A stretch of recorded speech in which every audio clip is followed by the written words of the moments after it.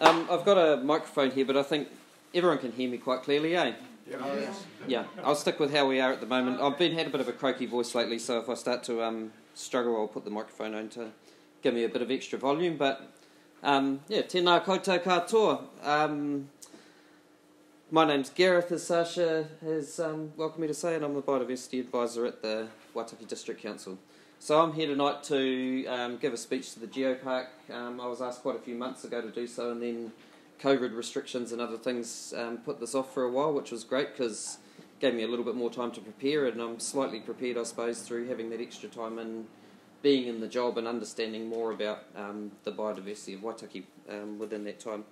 So I came up with I had a short space of time at that time to come up with an idea for what I'd talk about, and so what I put forth at the time, which is something that's always the heart of the environment, I suppose, and what biodiversity is at the core of, is the concept of everything is connected, and that's commonly presented today in the form of Uta Ki Tai, which is a traditional concept describing the flow of energy, I suppose, and the connection between systems from the mountains to the sea, and also back to the mountains again from the sea. So it's that cycle and it's that connectivity. And so I think to understand biodiversity and our environment, and to understand how to look after it, understanding that connectivity and the connections is really where we need to go. So, who am I? Ko waio. I work for the Waitaki District Council as the Biodiversity Advisor, and I sit within the planning team there. So it's a new role to me. I've been in there for half a year or so now, and it's part-time, so I don't get to delve into it as deep as I'd love to. I'm sure there's scope for there to be a couple of full-time jobs within the field of biodiversity within Waitaki. But it's a really interesting space to be, and I've really enjoyed being within the within the realm of the planning team, because it's an opportunity to understand what's going on within the development within the district, and to offer support to the planners to be able to put in ideas for landowners, developers within the developments to do some things that could be of benefit to the wider world in the form of biodiversity. So that's me in my working role. Ko waio, people may recognise this place. This is where I come from, where I was born and raised. Anyone know that town? Hamilton. Yep, it's Hamilton, Kirikiriroa.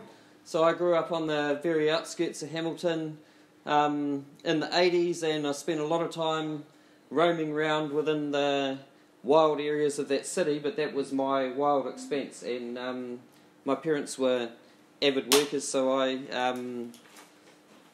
got a lot of free time to myself after school, where I'd go roaming around in our parks and all the interesting places near our house.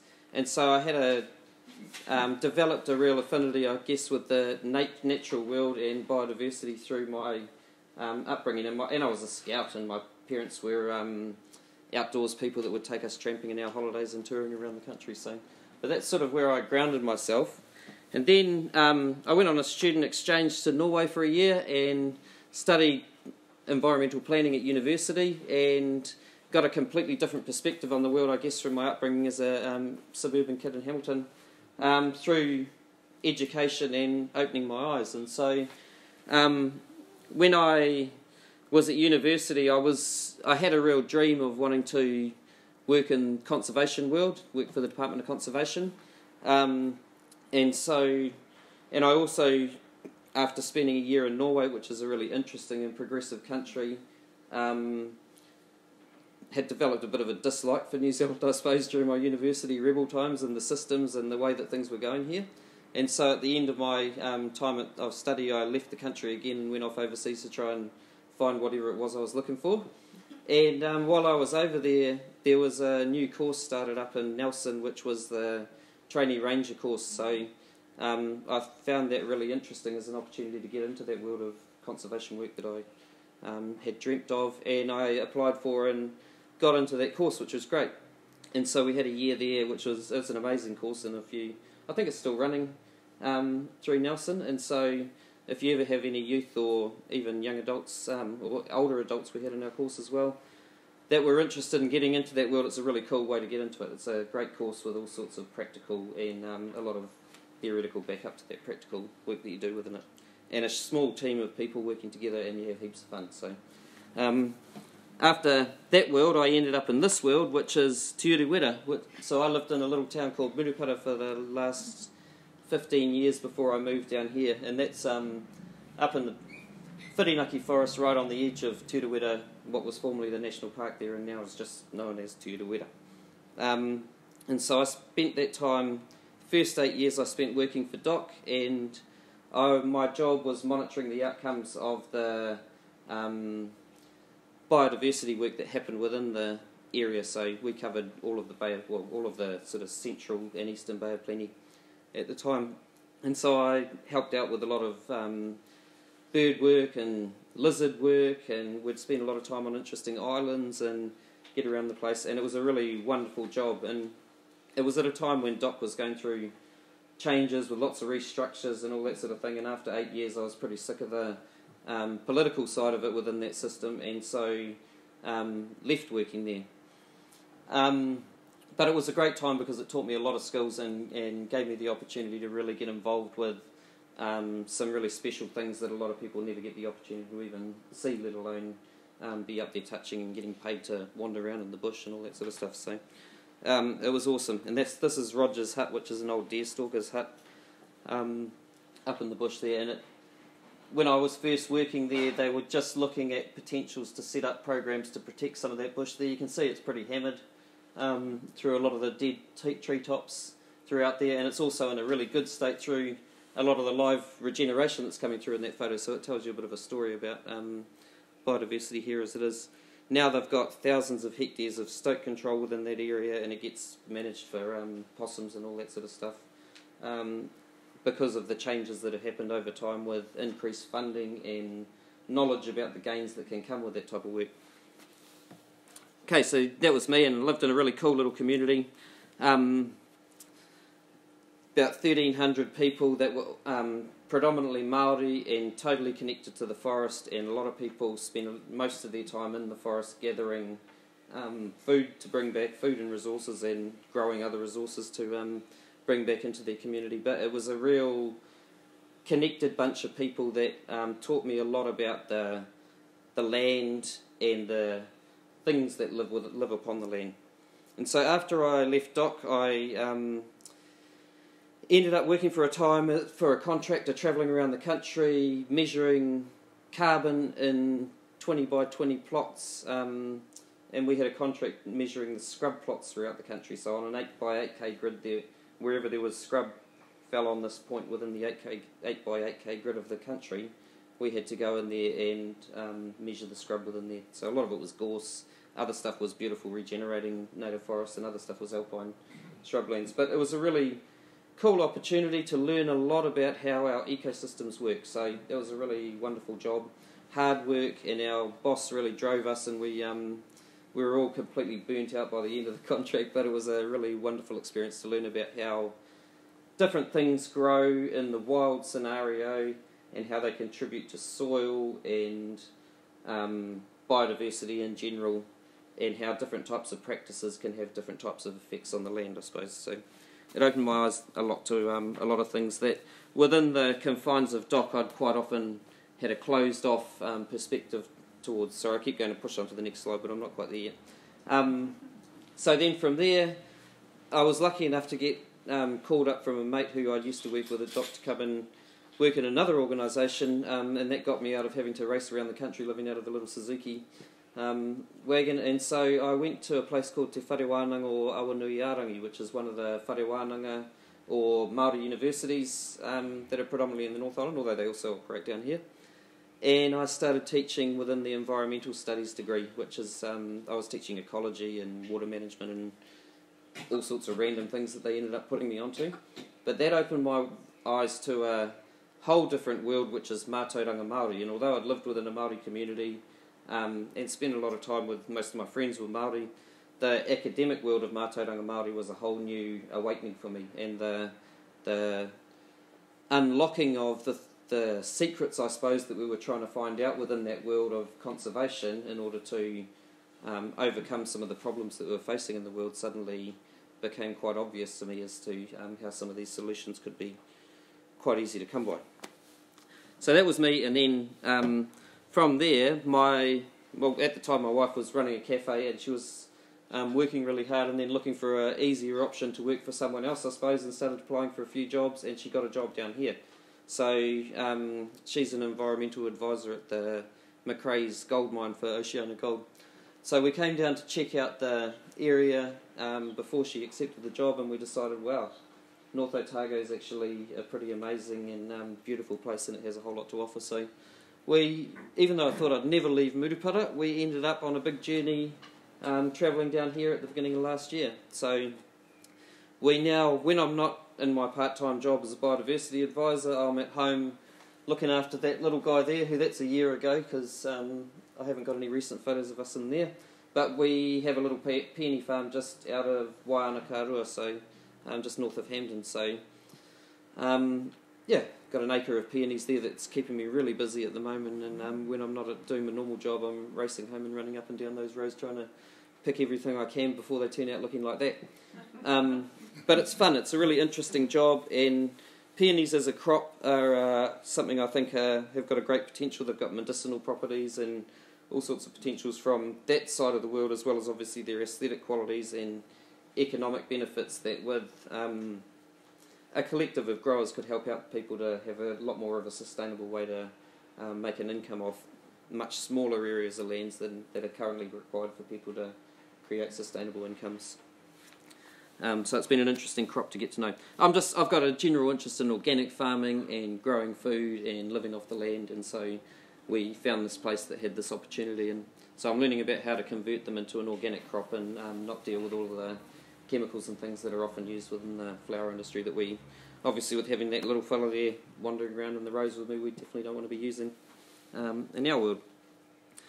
So yeah, back to my talk, that's me.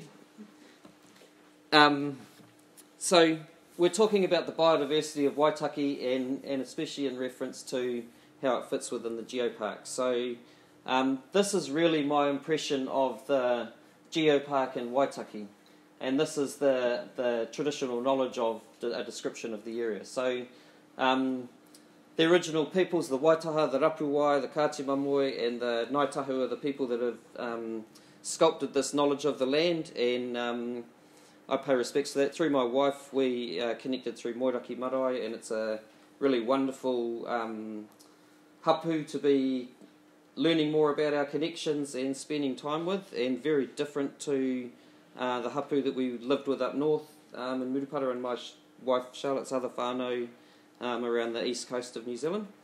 And really beautiful, sad as per everywhere, but really strong history and strong connection to the land.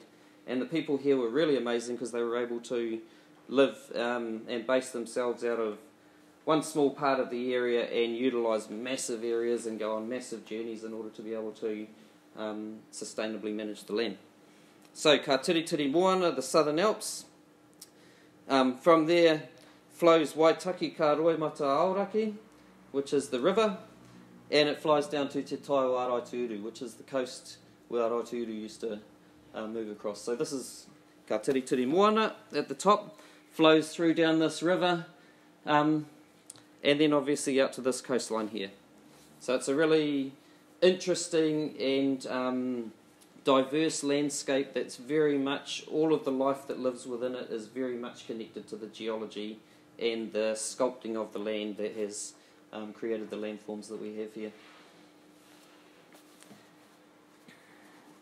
Okay, so what is biodiversity? How I see biodiversity, it's the children of the people that created the biodiversity. So it's ka tamariki a tāne, a takaroa, a roko, a haume, tiki tiki. So those are the gods, the children, some of the children of Raki and Papa down here, that gave birth to and created, I suppose, some of these species. And it's interesting when you look from a scientific perspective, looking into evolutionary theory and DNA connection as to how some of the ancient kōrero around whakapapa lineage, which brings different species to be connected to each other, is actually fairly in line, and there was some really interesting knowledge that science is only really verifying a lot of ancient knowledge today. And so Tāne, as people will know, is the god of the plants and the animals of the land.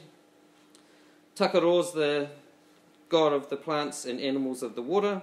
Roko looks after the cultivated crops, which are the areas where we live and the places which we manage, which equally have their part within the realm of biodiversity. And Haumea Tiki looks after the wild gathered crops and is often associated with places like wetlands and these wild crops that are part of the sustenance of the environment and currently are probably in not such a good a state of affairs. Okay, and so that biodiversity fits within the Taiao, the coast to the world, which is effectively the coast to the mountains, and that's another form of linguistic use that connects that ki Uta Ki Tai and that everything is connected. So we've got a whole lot of unique environments within the Waitaki. Some of those environments are only found within Waitaki, and they range from very micro habitats to major habitats. And there's certain parts within this district that are in not such a good state, and other parts within this district that are something to really be excited about the state that they're in and relative to other places. Okay, so we have the mountains, Kaumoka, and within those environments there's all sorts of different vegetation types and specialised animals that can live within those environments. We've got our rivers that flow from them, the awa.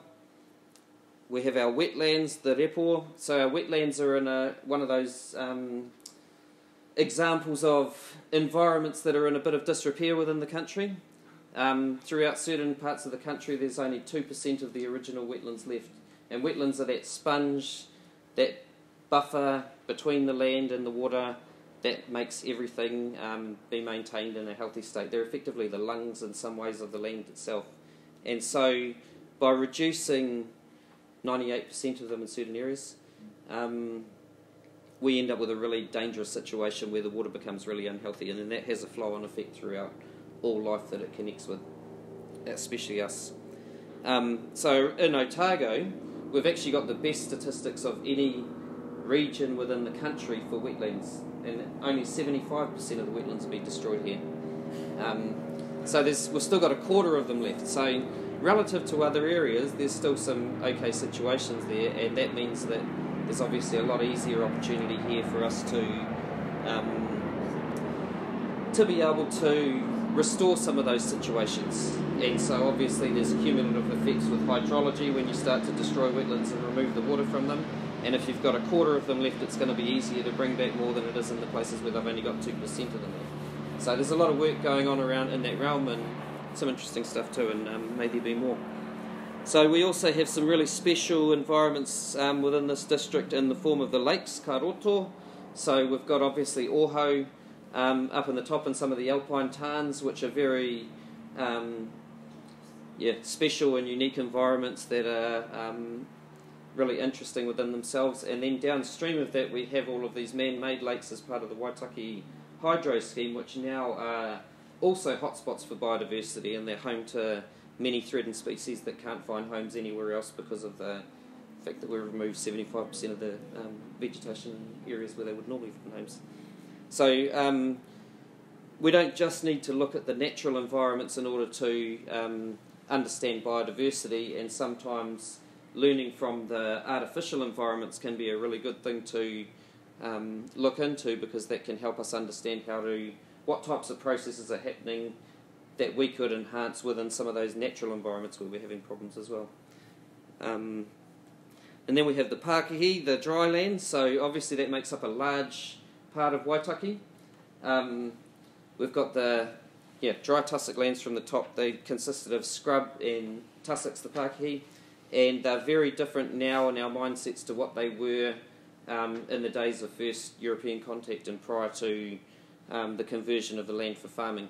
And so they've had massive impacts from animals changing so ungulates and grazing animals changing the nature of what types of plants grow within them, and they're quite barren relative to how they would have been once upon a time, even though the landscape in earlier times was regarded as barren. And the Pākehī are mostly a human-induced landscape. So they were originally, there were forests that were lost through different natural events prior to Māori coming, but enhanced through Māori management of the land through burning over time, and obviously living in this type of environment where it's can be very hot and dry, and we've seen that in recent times with some of the horrible disasters that have happened with regards to fire. Fires can go out of control and big areas can be burnt, and so the Otago Regional Council has done some interesting work on mapping potential ecosystems that were once within the within the region. And one of the most interesting things I came across is that the whole place, at some point in time, below 1,100 metres and 900 metres nearer to the coast, where you get that cool coastal influence, were once forest.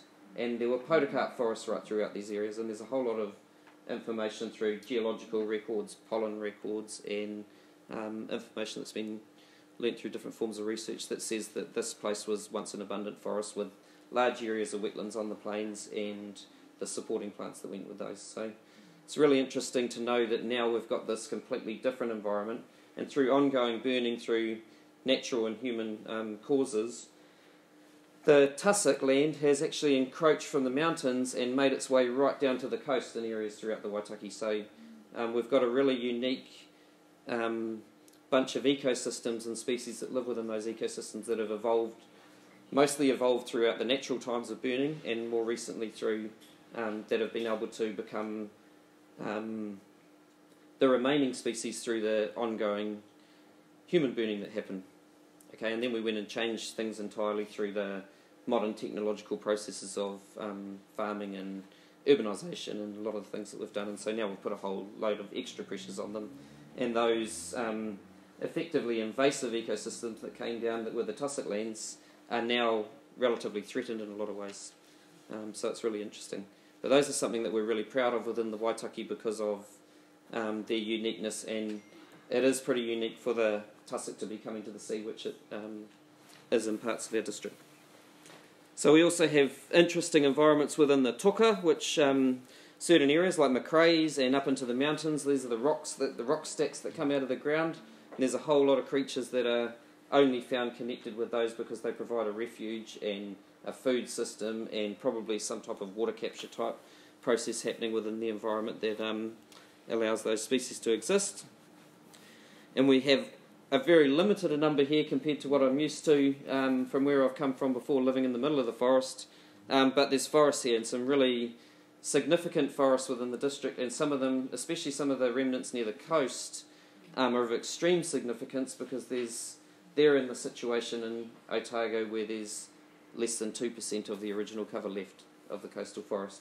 And so that buffer between the ocean and our activities on the land is obviously removed. And you can see from that photo I had up earlier of the Kakanui coastline there, we don't have a lot of a buffer protecting what we're doing here on the land with what's going on in the sea. And so we have massive problems with erosion along the coast.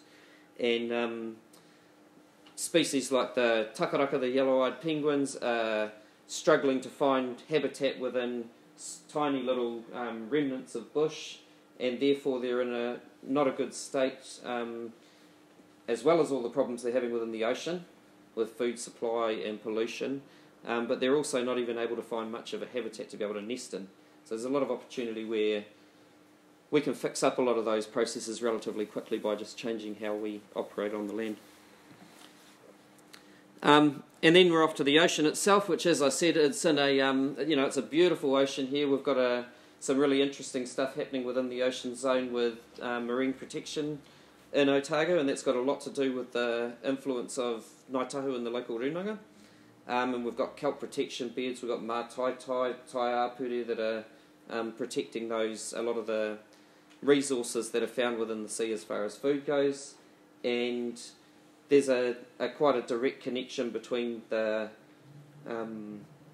conservation efforts that are happening within that realm as well, and the people that have been driving a lot of that policy. So it's quite an interesting zone down here compared to a lot of the country where I think we're in, it's another 2% or somewhere around that realm of our marine areas have any form of protection over them. And so therefore our marine ecosystems are have potential for threat from just from that point of harvesting, which is virtually non-existent on the land and the issues that come on the land. But then we also have climate change and issues of potential, we're heading in the direction of ocean acidification, and that's pretty scary, so I'm not going to delve into that in any way, but it's a really interesting topic. But there's quite a potential that we could have total collapse in the relatively near, within our lifetimes even, of our ocean ecosystems that's happened in the past, and that's how we've had some of these sites in the Geopark form through big events that have caused mass die-off, that have caused a whole lot of accumulation to happen and form sedimentary layers within the ocean. So it's an interesting scenario. We've got all these unique environments, but they have all got their issues that they deal with. So yeah, within these environments we've got unique species. I've just put some photos up of some of the plants I've seen here, and I've stolen one of a Otago skink up at Macrae's. So a lot of these unique species that we have here are those such as our dryland species of plants that are connected with limestone and other rocky types of sites. And so these are the remnants that evolved and managed to create their own niche within this landscape and within the unique ecosystems of the landscape.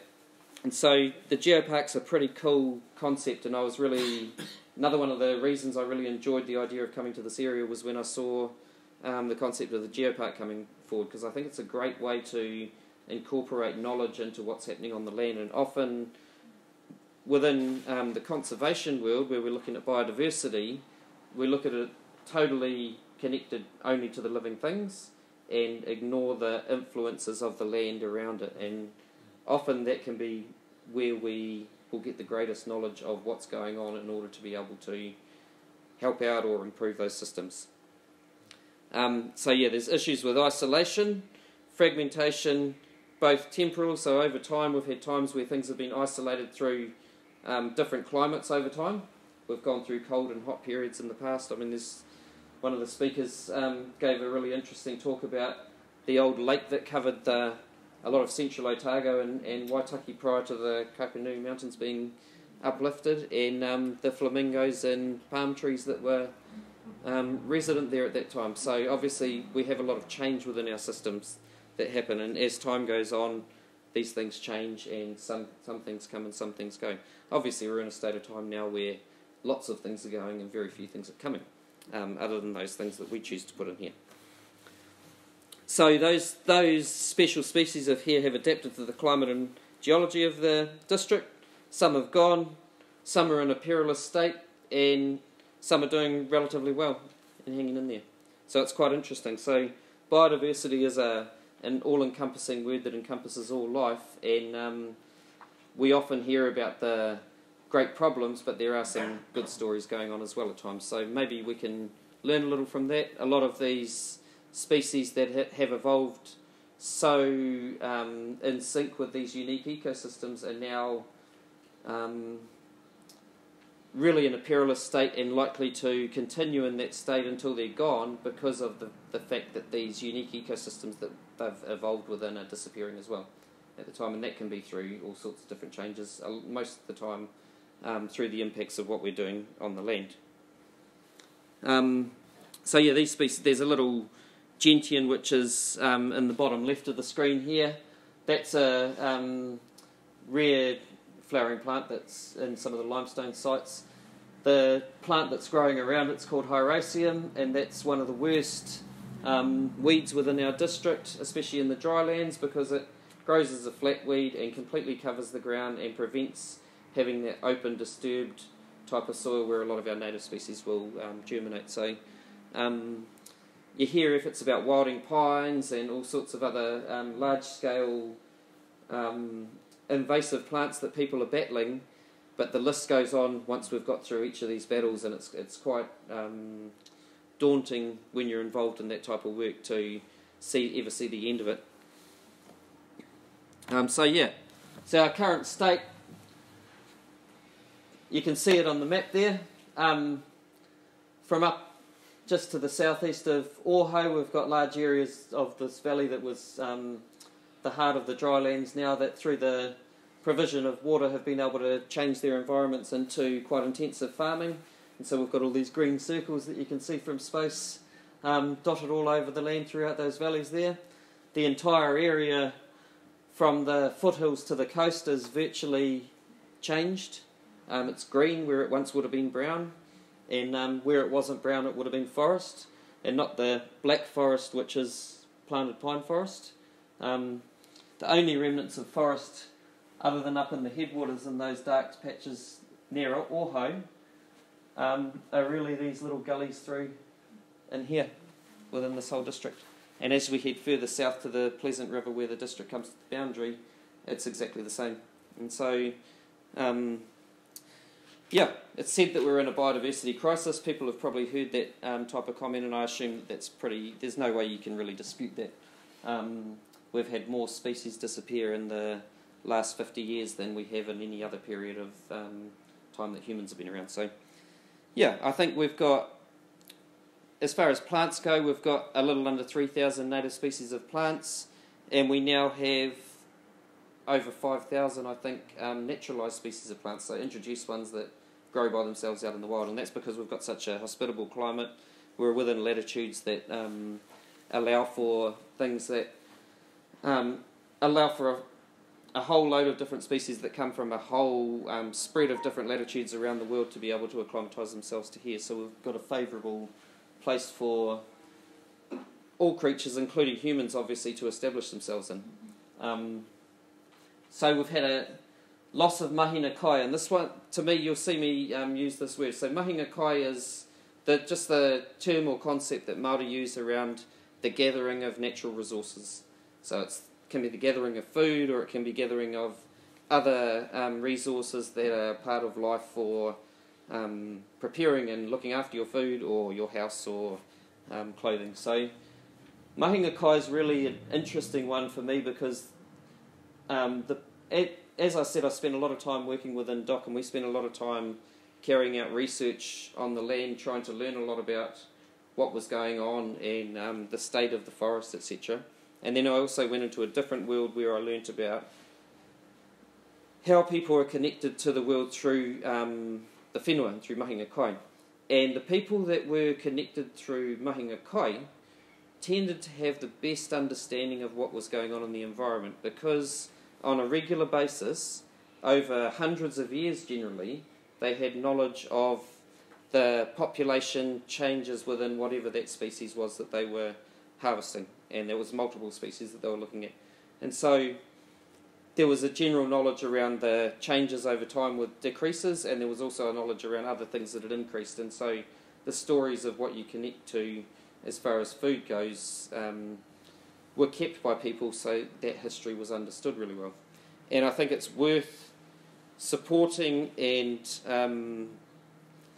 encouraging mahina kai, and that's from all people, to be able to get out there and sustainably harvest foods following really strong principles and processes that don't allow for exploitation, as those people are the people that will understand what's going on in the environment best, because there's a certain excitement and memory that comes with connecting with hunting and fishing and gathering flax in order to make a korowai for your whānau or something, whatever it might be. So the next state that we're in, our ecosystems are disconnected. So we've got, if you added all of these forests together that we've got throughout the area, we've got a decent chunk of forest, but they're all spread all over the place, and the ability for the critters, the birds and the other mobile things that live within those areas to actually expand into a population that fits over a large area of bush that they'd all combine to isn't there, because they can't get from one patch to the next. And so by having that disconnection, we lose a whole lot of potential for population densities of some of our natural species. And there's theories around the perimeter of a block relative to the area of a block, that means that most of these, very few of these forests here, and even of a lot of our other ecosystems within here, have a long distance from the edge into the centre of it. And so you don't have much opportunity for things to have a real refuge in the middle of a larger habitat. So we don't have kiwi, weka anymore. A lot of the birds that are connected to forests are just gone from the Waitaki. And that's kind of pretty sad, really, in a lot of ways. So there's potential to bring them back. There's a lot of knowledge being gained in over recent years as to how we can do that. So yeah, there's other things that are happening. We have changes in policy and new directions. So people have woken up after 50 years of greenie protesting and all that stuff going on.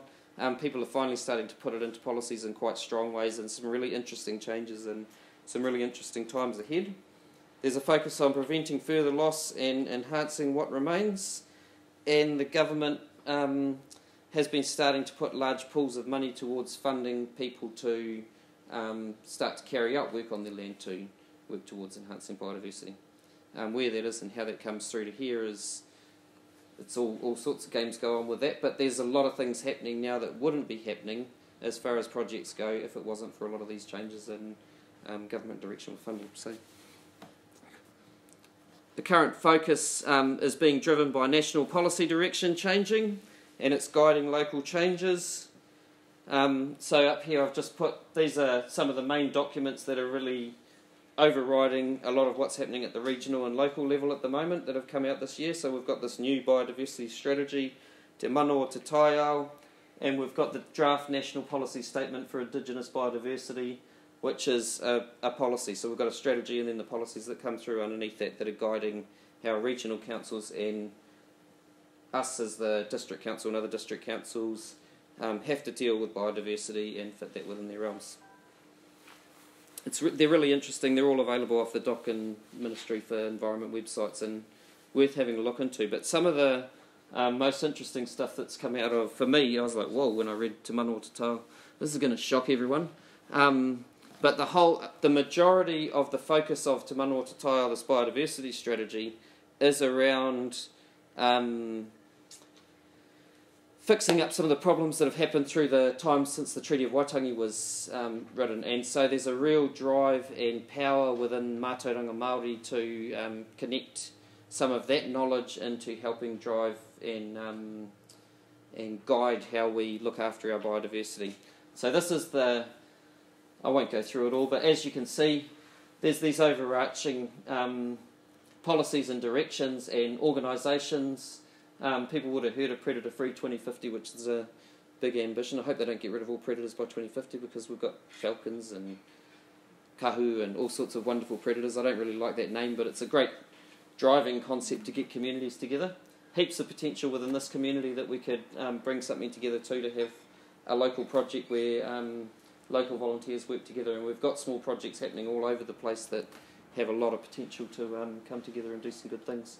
But yeah, the people and the businesses and the organisations are at the roots of the situation, and they're looking at flourishing biodiversity through that. So I thought I'd put that up there because it is a really good depiction of what's within that massive document, and it's all about connecting people, the guidance of traditional knowledge and also modern scientific knowledge.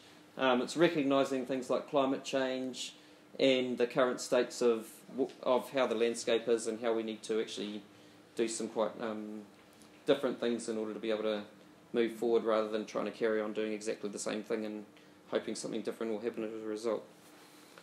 So under that, within the Waitaki District, we have, and it's out of date now, but it's in, I think it's in the interest that we're going to be updating that soon. But it's really relevant, and it's still active, and it's a really good strategy from everything that I've seen with it. And that was one thing that interested me in the job. That was the main bit of research that I did prior to the job, was reading that, and I thought, well, that's actually a really good strategy, and there's a lot of potential there that good things can happen. And it's dealing with supporting private landowners generally and community groups and coming together to have good outcomes for biodiversity. So the vision is that the Waitaki community values and cares for the district's Indigenous biodiversity and accepts the shared responsibility to work together to ensure it's sustained and enhanced both now and into the future. And as a result, there's a full range of healthy ecosystems stretching from the mountains to the sea, Uta Ki Tai, reflecting the unique and diverse natural character of the Waitaki District. Our indigenous biodiversity is an integral part of our everyday lives and landscapes. It complements the productivity of our sustainable economy and working lands, mahi kakai values and sustainable harvest. So for me, that's sort of what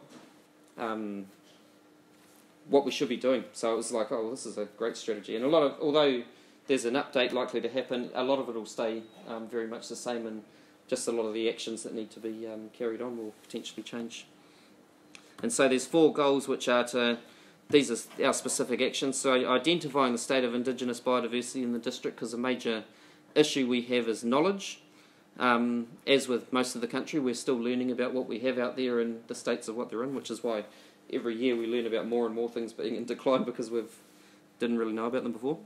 To maintain and, where appropriate, enhance and restore Waitaki's significant Indigenous biodiversity, and to engage with landholders, ngaitahu and the community to protect and enhance Indigenous biodiversity, and to realise, support and celebrate local biodiversity initiatives. So pretty cool goals there, and I think we've moved, definitely there's been some good progress in that time prior to me coming along with regards to coming towards some of those goals. So, and the more I spend in this job, the more I hear about other things that have gone on with previous people in my role that show that there's been some pretty cool stuff happen, and I look forward to getting more and more involved with action. So we've got issues to overcome. Large-scale habitat loss, we saw that on the map there. It's pretty, there's no doubt about it. I mean, it's we've got large-scale habitat loss.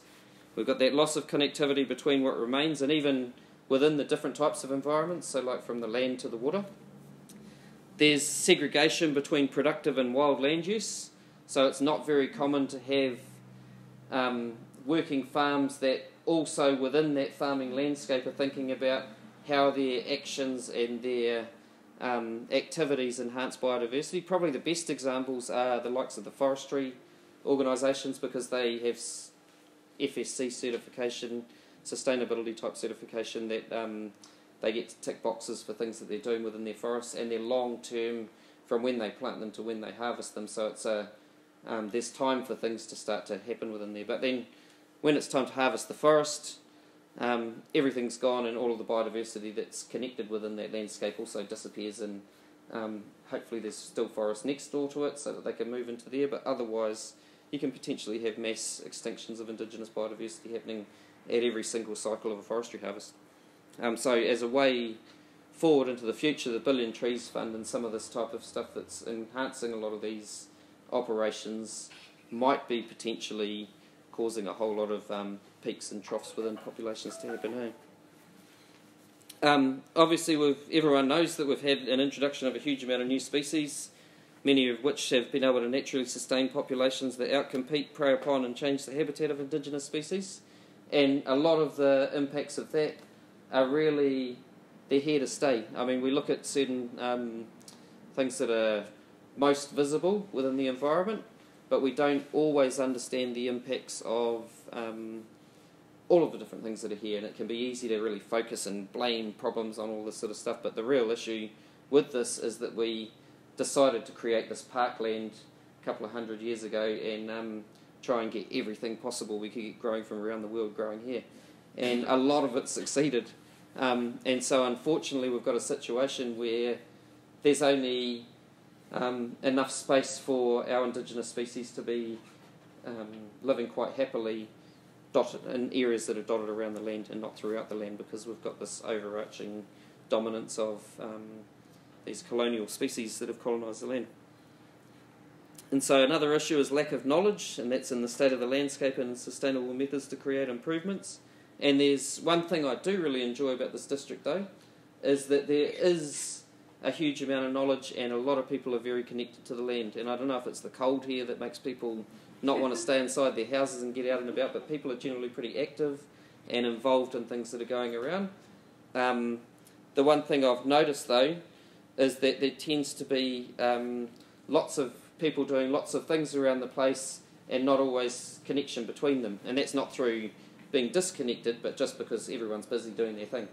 And so I like to see the potential of my role within the council of trying to join a few of those dots together and help different people to be able to support each other in what they're doing. Yeah, and then we have, like I say, that blame culture where often people are saying, it's the farmers doing this, the farmers, no, it's the cities doing this that are causing our problems. Hunters are blaming docs blaming hunters. We've got all this type of stuff going on that doesn't necessarily allow us to come together, and I think if we can get our heads together and overcome some of our differences, there's good opportunity that we can learn from each other and bring some of the different skills that all the different groups have to have a better place. So yeah, ways to overcome. Ways to overcome the issues we can work. Firstly, we've got to try and reintegrate wild indigenous habitats into our landscape by working with nature. So at the moment we're trying lots of things, and there's a lot of restoration projects that have a lot of success and a lot of other ones that don't have a lot of success. And so where we're getting success is generally where people are most focused and watching what's happened with what they're doing and most involved. And it's when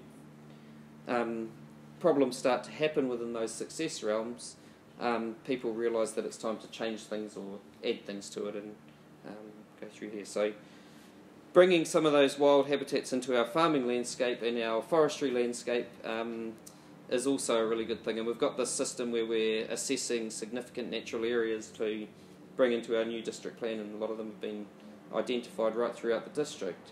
But there are a very small proportion of places, and how we can add to those and increase those wild areas within our district, within each person's little patch, is the next step to how we can improve biodiversity. So land stewardship's a really major concept, and there's a lot of people, most people that are living on farms and living on the land and living on their own properties and spending time at the beach and going to the forest have some potential to be land stewards, and I think it's just a culture and attitude that we all need to work together and share knowledge and drive into each other. Understanding knowledge of the past is really important, and if you can, the more we can learn about that and learn about history, and in this country we've really been deprived of history with regards to what's actually happened on the land, and we've, it wasn't many generations ago that all the history getting learnt was the history of Europe and England.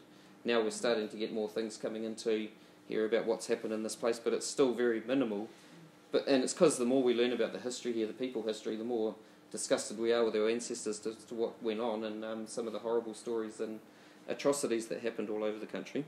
But the only way we can get through that is by knowing about it, sharing about it, talking about it, and just recognising some of those things that happened, because we've got a wonderful history as well that goes with the ugly history of the past. And if we can overcome those bad things, then the knowledge sharing can start to happen in a lot better ways too. Stop introducing new species and share knowledge about alternative solutions. So we're still, mostly through the government, releasing heaps of new species into the country. They're through agricultural types of species, they can be biocontrol species, and we're forever trying to find new solutions, but no one's clicked that was one of the major issues at the start, and maybe if we put a complete stop to that and just, we've got plenty of things here as it is, so we don't really need to be bringing more stuff in. And sharing the knowledge about alternative solutions to how we can improve our land by not having to bring a new thing in from overseas, by just understanding the different things that we have here and bringing back some of that old knowledge of land management could probably be a better way forward, I think. And we need to try new ways of thinking. I've got a real, like, I'm an organic farmer, I'm really into connecting to the land, and I've got a real question over a lot of our restoration management that started off with a blanket spray of herbicide to completely destroy most of the organisms that are present within that environment, and then go through and plant trees into a desert that you've created and call it a wonderful environmental outcome. So I think we need to start learning and trying different things and working together to help out, and it could be that farmers are learning methods with their big tractors and spreading seed, using technology that's been really effective on farms to help with biodiversity outcomes. It could be all sorts of different types of things going on there. And by having a focus on mahi kakai, soil and water to connect to the earth around us. So sometimes you can be so focused on the problem that there's no way that you can look at the solution, and so it might be that looking at all of those critters might not necessarily be the best way to deal with an ecosystem, and we might have other processes that are more important to be looking at in order to start us off. And that focus on makikai, if you're going out to, say, catch a fish, a tuna from the river, an eel, a longfinned eel from the headwaters that are rare species these days and in danger, and thanks to some of the work that's going on, there's transfers of those within the Waitaki going above and below the dams in order to sustain those species. But if you're going out to catch food to give to visitors and to feed your family, and you come home with nothing, then you're going to start being concerned with what's going on within that realm. And if you come home with an abundance of food, you're going to understand that there's processes happening that are good, and so you'll be able to learn from those places where you've got good outcomes, and hopefully transfer those into places where you've got not so good outcomes. And then there's the whole thing about differences within society and working together. So obviously, that's of most importance. And then lastly, really, it's just I'd like to say talk more about ways we can be involved. And I think being involved is about one of the best ways we can do so is just being active, getting into and supporting groups. And another one of the reasons I love coming to this part of the world, and I always say this to people, is that every group I go along to where you've got volunteers involved is really well represented. So we're in an area where people tend to care. Compared to up north where we had a much bigger population, we'd normally have double the people at any type of event I come to here. So it's pretty, it's interesting. So joining those groups together, being involved, and encouraging the young ones to get involved to it as well is something of great importance. So one of the things I do, I've got a young boy and I struggle to get out to anything, but luckily I made it tonight. But I grow lots of plants at home, and I grow plants for my garden and I grow plants for our business. But because I enjoy growing plants, I also, when I'm out and about down at the beach or into different environments, I'll collect seed and I'll just grow whatever I am, and I record where that seed comes from so that I know what it's connected to and what type of species it is, although you generally figure that once it starts to grow.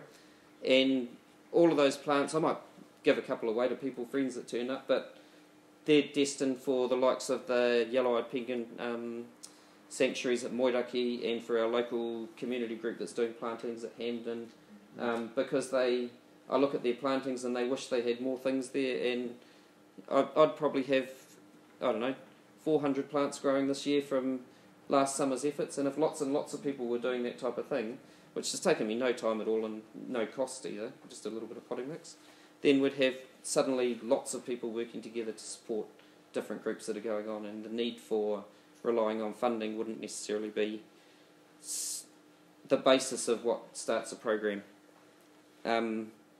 So community conservation, I think there's a lot of potential that groups can support the work that DOC's doing, and a lot of these other groups together to come together and start trapping within this town here could have a whole network of traps within here that would support quite a decent population of our nectivorous birds like the tuis and bellbirds that are quite common through here, the keredu.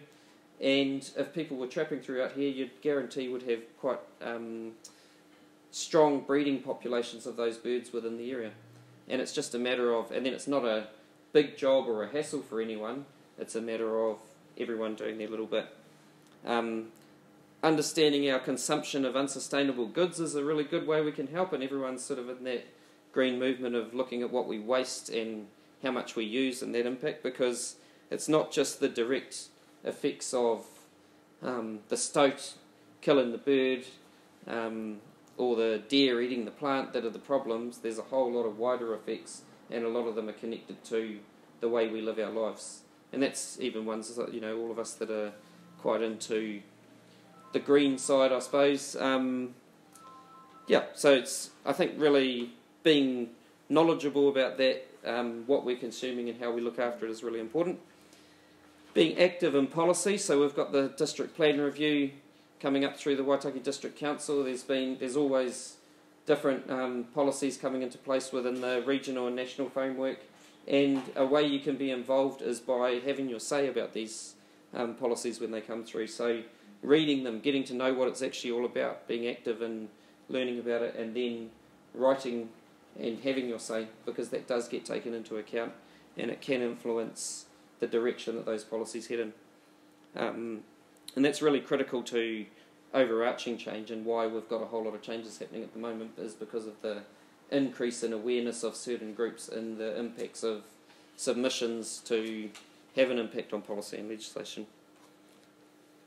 Being mindful of the biodiversity on your property and in your neighbourhood. So we've got tree lucerne at our place, and this winter, because they've logged all these trees up on the hill and the kiriru had nowhere to sit up there, they came down to our place, and we had about 8 kiriru through there through most of the winter, and there's still a couple that are there, could be nesting, I'm not too sure, but they seem to be hanging around in a tree by themselves. So that's they don't need to be native trees, but they need to be trees that can fit within part of that system, that can support biodiversity, and understanding how they can help you to improve that situation for the life on your property. Sharing knowledge and looking for solutions, not problems. So obviously we do that by coming to these types of things, but just talking and being involved with the groups, and experts in these fields always want to talk about what they're up to. If you go to the Blue Penguin colony and talk to Philippa there, she's an amazing wealth of knowledge, and she'll always share information. And same, I mean, we've got people in the room here that are experts that can go through that process too. So getting to know and just asking will get you a long way. And most importantly, being role models to our children and thinking about their children, I think, is the greatest step that we need to take, because if we're thinking in that way, then we're not being as concerned with ourselves in this present time as we are with what's going to happen into the future. So yeah, so that's me really. Yes, nō reira, ka mihi kia koutou ko huihui mai. I mihi to you all. I thank you all for coming along and listening to me. I hope it wasn't too boring or distracting. And just finish with a whakatauki that I think is of great importance to how we think about the world. So it's respect to those greater beings that look after our sites. So toi tū te marae tāne, toi tū te marae takaroa, toi tū te iwi. So if the home of tāne, the forest and the plants, will always endure, and the home of takaroa, the waters and rivers and oceans will always endure, then the people will always endure too. And so, yeah, that's me. Thank you. Feel free to ask questions.